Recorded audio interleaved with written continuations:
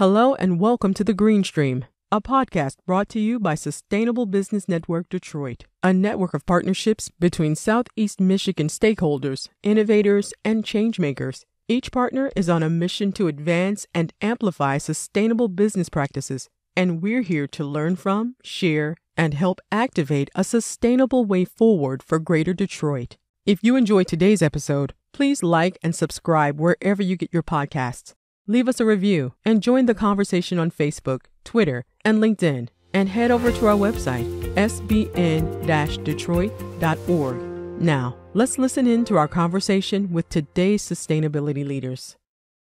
Hi, I'm Terry Barclay, President and CEO of Inforum and Chair of the Sustainable Business Network of Detroit.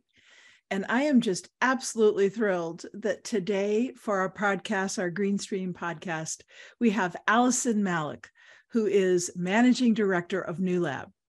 But Allison, you and I have known each other for a while through many different exciting careers, although this one I am just dying to hear about what's going on at Newlab. I think the last time we really talked was when, you are such a rock star. You were featured in a book that I co-edited for SAE International. So welcome. Thank you so much. It's a pleasure to be here with you today. And I'm excited to bring you up to speed on what we're doing with Newlab in Detroit.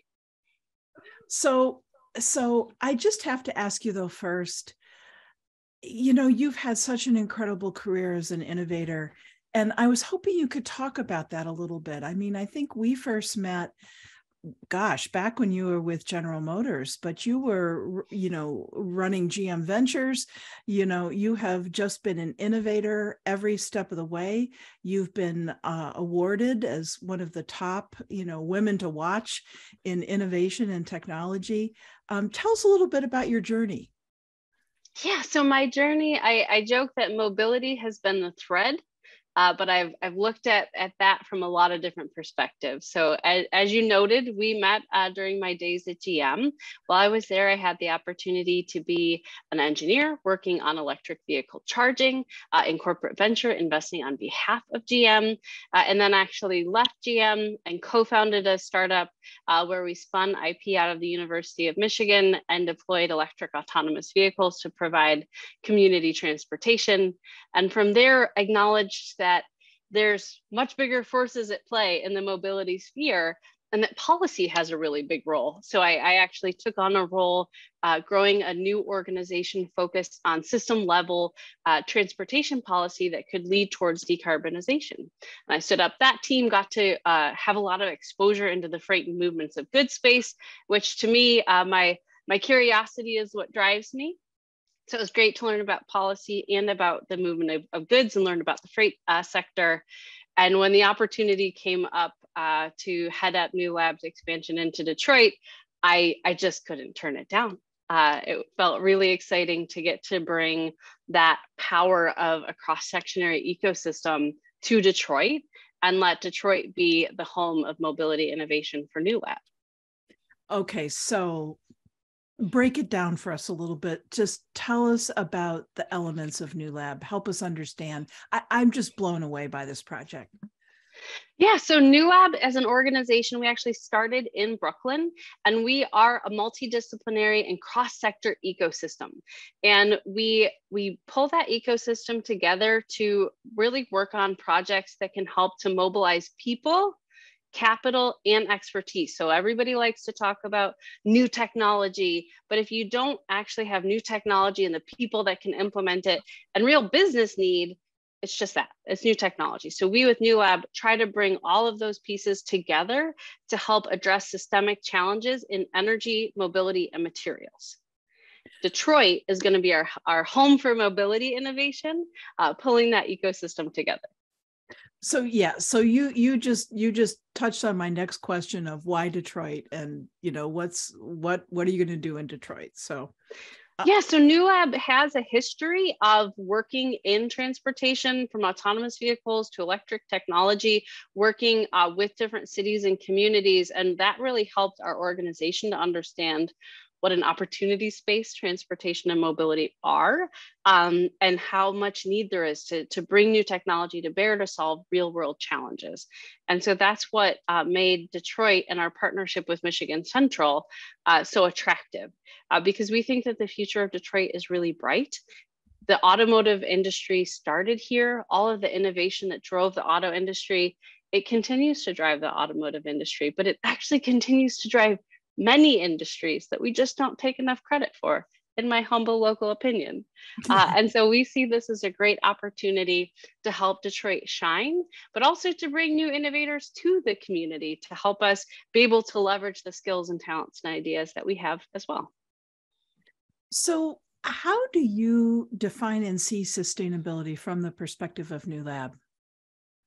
Yeah, so when we think about sustainability, high level, we see it as a real challenge for humanity. And as we think about the work that we want to tackle, I talked about the focus in mobility, materials, and energy.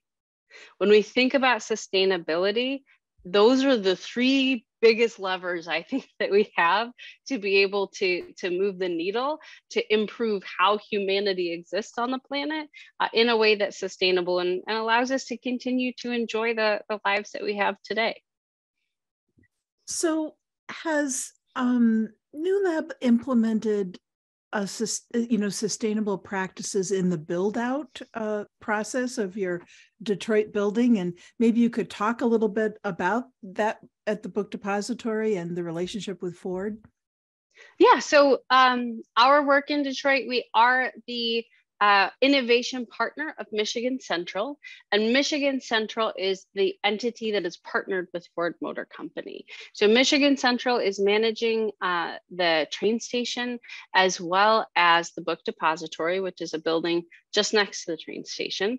Newlab will be managing the book depository, again, bringing innovation to that district and really helping to bring the vision around bringing different people together, acknowledging that innovation isn't a solo act. How do we bring the right pieces together to make that happen here? From a sustainability and partnership perspective, I think one thing that's really critical to acknowledge is just reuse. The book depository itself has been sitting empty for 30 years. And when we think about sustainability, figuring out how to reuse those materials and breathe new life back into them is actually really critical. And I think that when we think about the work of Newlab and even where and how we site, we're looking for partners that are looking to reactivate space, because that's actually one of the best uses. There's already roads running there. There's already utilities running there. And there's already a community to get to work with.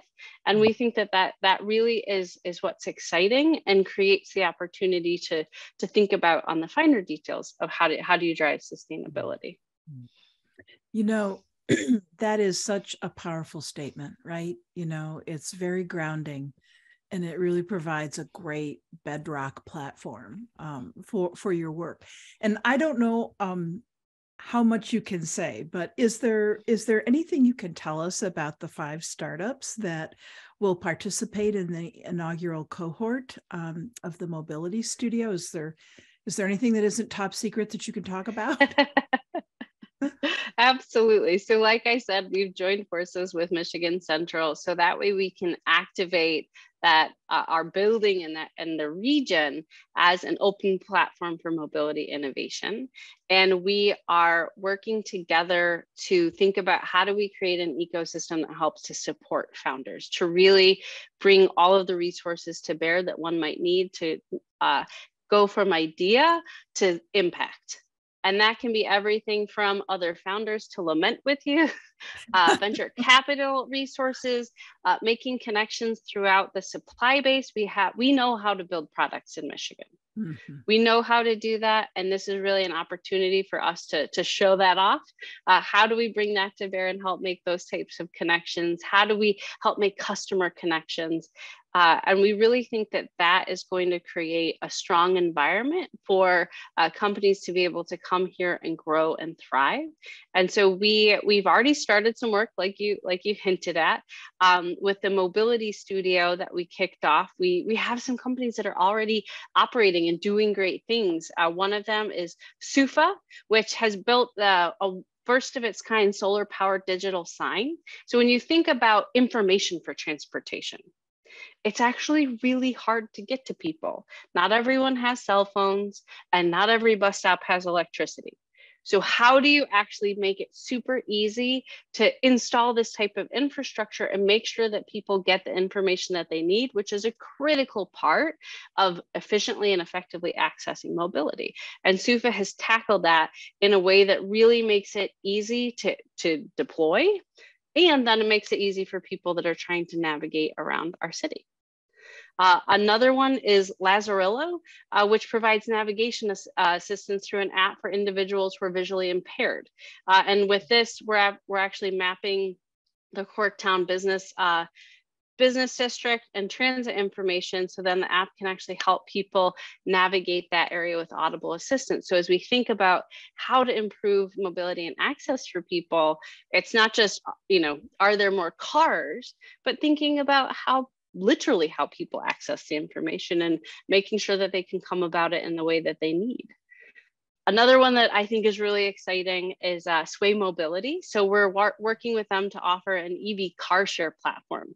As we think about the electrified transition, which is so critical for sustainability and really thinking about our energy supplies and our environment, figuring out how we can make sure that everyone is able to access this type of clean transportation is really critical. And the price point now, and just cars in general are expensive. EVs are coming in line with new cars, but that's still really expensive for a lot of households. So how do we actually think about innovating on access to electric and clean transportation? And Sway is doing just that. So we've actually got a pilot with them allowing Detroit residents to rent EVs for sort of short, flexible times of day to be able to run the errands that they might need to do, and then return the vehicle, making it super simple, but also giving more people access to that type of clean and sustainable transportation.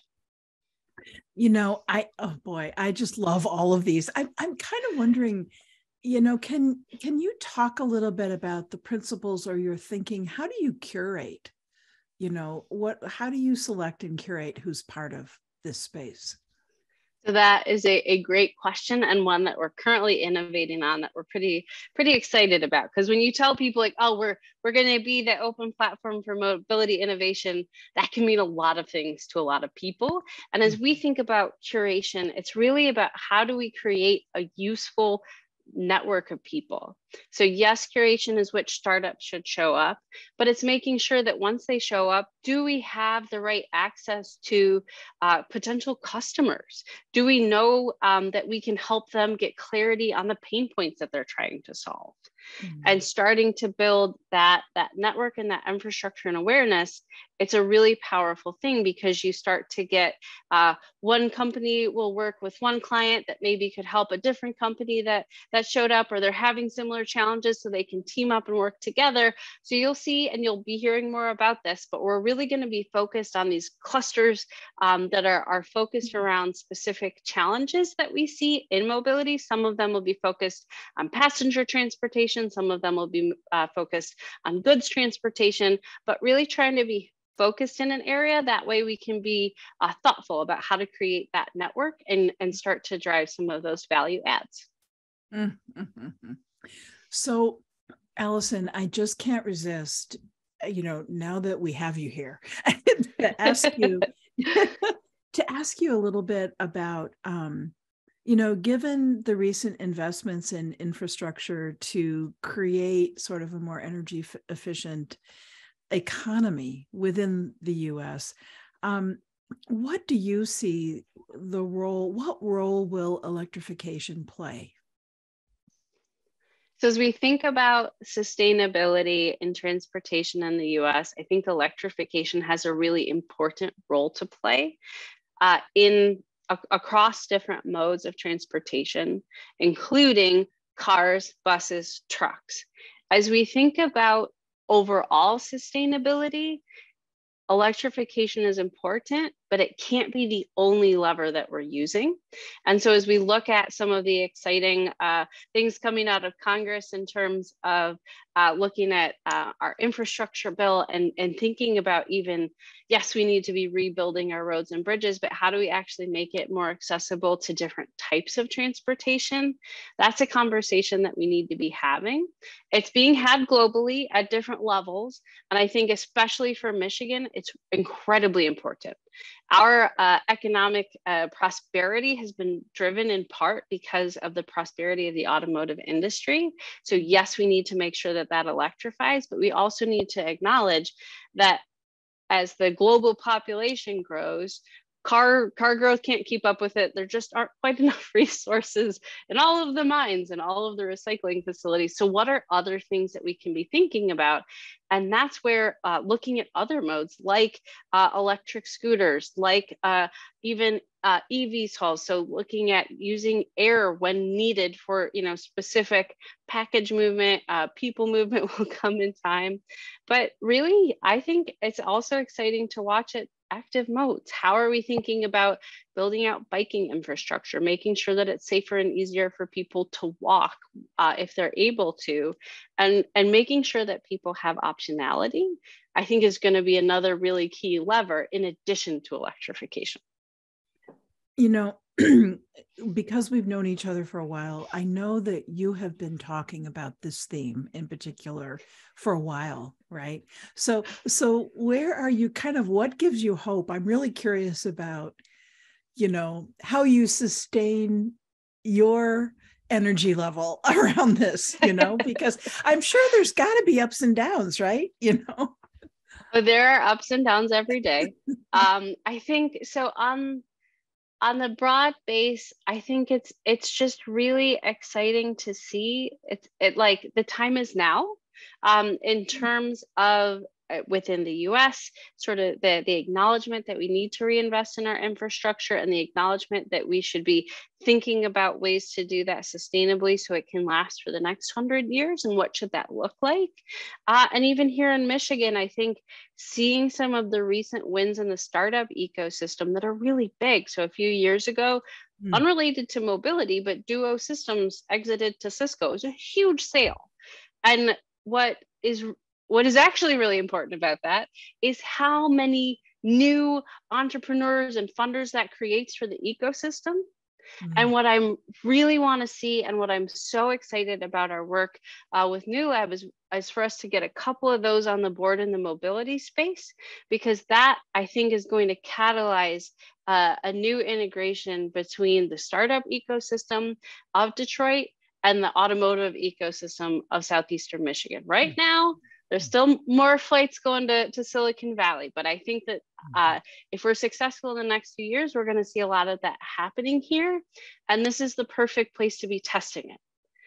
Detroit is very unique in the fact that it's pretty dispersed. We have a very large metro area, so there's a lot of different places to experiment with solutions. So as we think about mobility solutions and should it be a scooter, should it be a car, we can test all of that here. And as we think about really revolutionary mobility, let's take drones, for instance, where there aren't even like regulatory structures set up. We have a really unique position with our neighbor in Canada. Companies have to come here to innovate because this is the greatest place to be able to test out in two different regulatory regimes. And in mobility and transportation, that's really critical.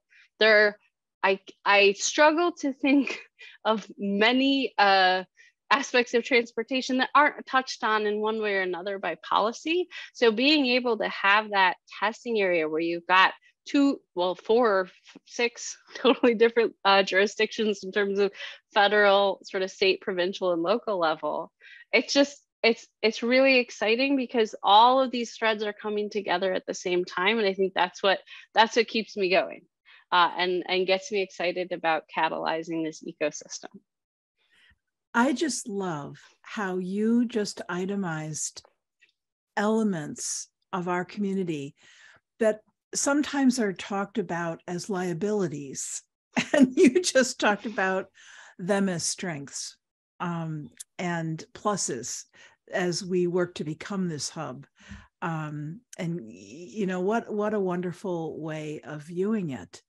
And I think you're right. We'll see how this sort of plays out in the long term. I'd like to go back to something that you've been talking about, really, you've been touching on all along. And how this is an issue that I constantly hear, we kind of keep cycling back to it. And that's, the question of how do we envision the future of mobility in a way that benefits everyone across all communities in a community like Detroit? So when we think about how to make sure that our problems are serving everyone, a big part of it is starting at the start with talking with everyone. And I really value the experience I had when I was at May Mobility, running operations, being out at our sites, talking directly with community members. I learned a lot about what it means to show up for a community and listen, and then make sure you're delivering on what people are asking for. Because I think, especially in the new transportation and technology space, there's lots of great ideas. And sometimes there's good listening and sometimes there's not. And so as we think about the process that we want to bring to bear, even as I talked about those clusters of sort of network and how do we make sure we're focused, a big part of how we start to define that is starting with talking with the community, which will include problem owners. It's going to include people that work in a specific sector. It's going to, for accessible transportation, is going to, like the work I talked about that we have done in Corktown, we're talking with people in Corktown that live there about what they need. And I think that is such a critical part of giving voice, to make sure at the very start, as you're thinking about what you should even be tackling, you have that broad-based view. And then as you're making decisions on, like, okay, here's what we're going to focus on, bringing it back. Are we solving the challenge that was really laid out for us, and listening to people? You do have to be careful. I think people like to harken back to the Henry Ford story about how, if you ask people what they wanted, they said they wanted a faster horse. And well, yes, if you ask people what they want, they will say they want a faster horse, and maybe you can come up with a car.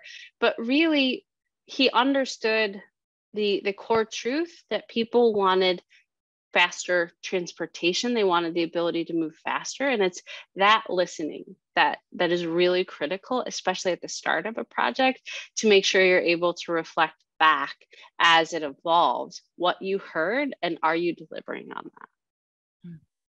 So it sounds like you're pretty optimistic that we've got an incredible opportunity to benefit everyone through this work. I'm very optimistic when I think about the work that we Newlab are doing, and more to come from the Michigan Central team. I don't want to get out ahead of them, so you'll have to get Carolina on the podcast to talk about that. But I will say we Newlab are getting to plug into a really holistic view on how to show up, not just from what mobility innovations we want to be bringing to bear, but really how we work with the community and how we deliver for Detroit a broad-based participation in the future of mobility. So what are some of the best practices in sustainability that you've come across over the course of this incredible career that you've already have, with so much more to come, that have inspired your work? Are there some examples that are sort of North Stars for you? That's a good question. As I think about best practices, I'm trained as an engineer. Not everybody knows that. I should have said that at the beginning.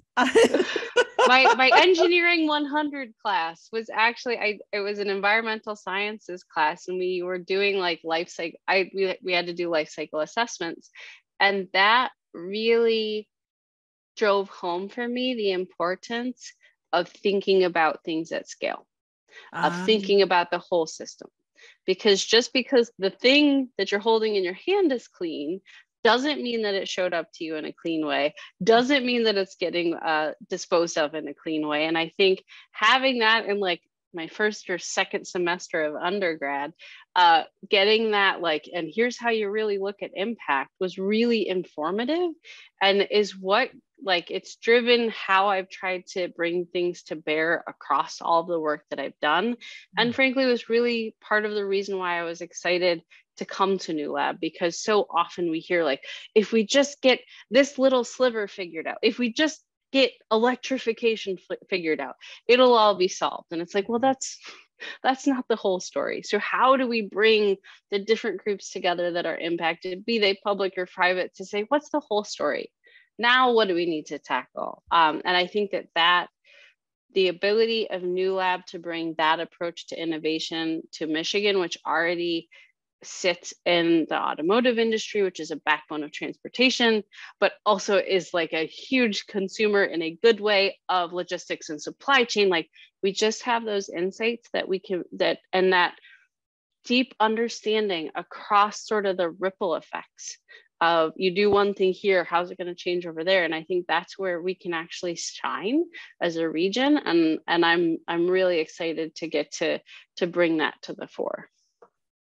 So what do you see? I mean, you've really in many ways been talking about this all along, but do you have any sort of closing comments for us about what you see the role of sustainability being in the future of the city of Detroit? So I think sustainability has got to be the key in everybody's future. But I think Detroit is in a really unique position, in part because we had a gap in development. And so as we think about what the future should look like, how land use should be executed, which has a huge implications on transportation and sustainability, we have the opportunity to try things that other communities don't have because they're too built up or they're too built out. Like we have an opportunity to really demonstrate for the world new opportunities, new ideas. I remember when the Detroit Future City report came out some years ago, like lots of innovative thinking. Like, yes, we have parts of the city that are lower density now in terms of how many homes are there. How do we actually use that land and acknowledge that there might be stormwater overflow? That is a sustainability issue as we think about resiliency and how we're using our resources. We have real opportunities to experiment with things here that many other places don't. And we have a real responsibility to, in part, as we think about that future and sustainability being a big focus just in terms of durability, resilience, reliability, how long can we keep things going? Michigan's in a really good position from a climate change and sort of weather patterns perspective. And we have a really valuable resource that we can take care of and we should take care of because I think more and more people are going to need access to things like fresh water and things like that. And we have the ability to be out front, innovating and showing the world how to do that. So one just final thing I just have to ask, it's sort of the how can we help question, or how can we participate, or what should we be asking? What can people listening to this podcast, what next step should we be taking? So in terms of next steps, more to come on ways to integrate with Newlab. Will be what I've been telling my operations team is we're in soft launch through the end of 2022 and into 2023. We're going to be doing a lot of work to work on bringing the community together and starting to look at some of these issues as they relate to mobility. So follow us on social media and keep your eyes peeled for some of the open events that we'll be having coming up. We want to make sure we're getting people into the building and driving important, interesting conversations. So we're on Instagram and LinkedIn, and we'll be sure to share our events, and also keep your ears open and eyes open for the events that Michigan Central is is hosting.